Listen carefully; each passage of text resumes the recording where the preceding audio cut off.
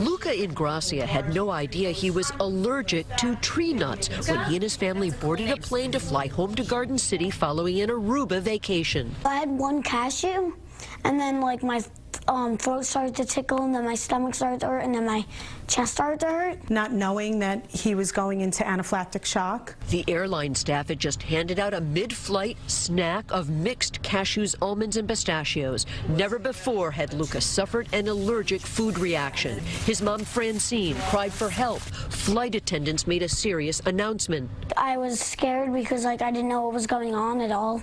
We had a nurse on board.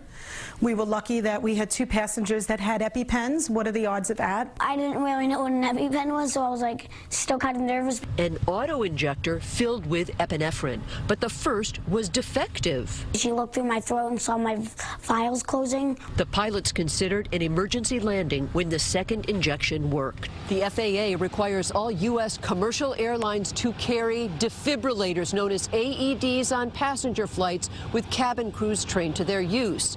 But prior efforts mandating EpiPens on planes have stalled in Congress. Schools require them, but not airlines. We have to revive that bill now, and we have to raise public awareness. International Air Transportation Association represents 83% of worldwide airlines, says for now it is up to each carrier. Only a handful stock EpiPens. Some have loose vials of epinephrine, requiring a licensed medical professional. On land, I would have called 911, but in the air, what do you do? I mean, this can save a life. This is life or death in the skies. Luca Ingrassia now shares in his parents' mission to make the skies safer.